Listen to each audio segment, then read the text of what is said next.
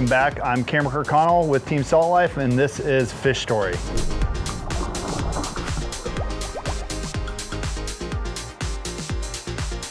Today we're going to talk about flounder. As you can see, I'm done up head to toe in camouflage. Flounder are masters at hiding. So as you can see behind me, there's a couple of different types of structure. There's mangroves, there's rocks, there's water. Flounder are ambush hunters. They like to sit right on an edge where there's a change from rock to gravel or rock to sand, and they sit there and they wait for little fish, shrimp, crabs to come by, and then woof, they open their mouth and smash them. So flounder are very unique in that they're perfectly flat. Both eyes are on the same side of their head, and some of the other names they call are flatfish, obviously, or fluke up in the Northeast. The majority of male flounder don't get more than about 12 inches, but the females can get over 25 inches. A good fish is in that kind of 2 to 8 pound range, with a giant one being 10 or 12 pounds. There's a couple of different species of flounder, but in general, we just call them flounder, whatever it is that we're catching.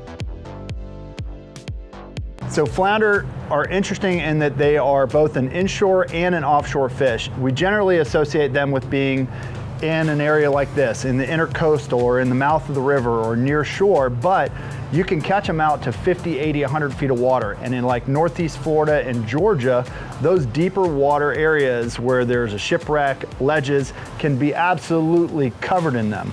And that's where personally I used to dive and fish for them, was out where we were getting groupers and snappers, and you look down and accidentally touch the bottom and there'd be flounder. And you start looking, you're like, holy cow, they're everywhere. They're hiding, and they're, you know, in this little rock, and they're in this little spot. So being able to see them is very challenging. How do you fish for flounder? One of the best ways to fish for flounder is with live bait. They love mud minnows, shrimp, finger mullet, and a variety of different soft plastic baits that you would fish for redfish or trout in the backcountry.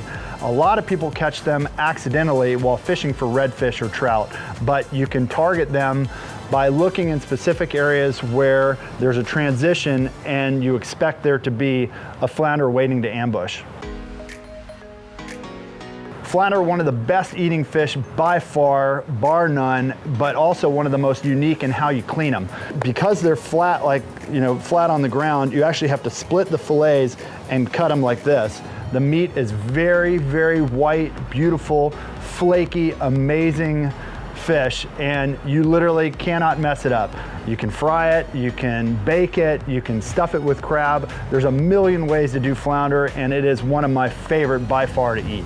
Thank you guys for joining today. Today we talked about flounder, one of my favorite fish, inshore, offshore, for fishing, gigging, spearfishing, and eating. They are amazing. I'm Cameron Kirkconnell with Team Salt Life, and this is Fishtory. Please subscribe, and we'll see you next time.